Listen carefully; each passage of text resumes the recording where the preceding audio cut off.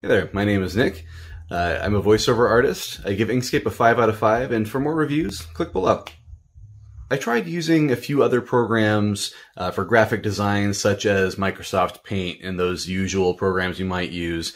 However, when I started looking for something in the vector scene to work on art that way and design, I actually was most recommended to use Inkscape. So when I first started up, I actually fell in love with it very, very quickly, and I never actually looked for a different program beyond that. It just worked out really well from the beginning.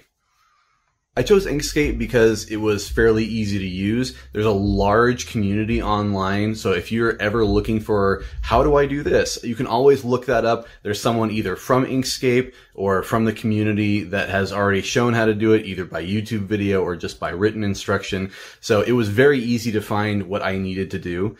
When I was using it, it was fairly simplistic in terms of where things were. Very few things were kind of hidden from you.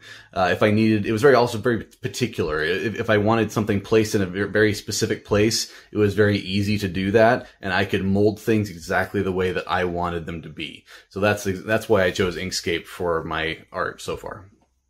When I first got started with Inkscape, it was a bit of a learning curve. This is my first vector program, which has a much different style than other regular painting kind of programs. There's a lot more to learn in terms of how to actually fashion vector art. However, like I said, there's a huge community that really is there to help you out, either from Inkscape itself or from other graphic designers who have used it.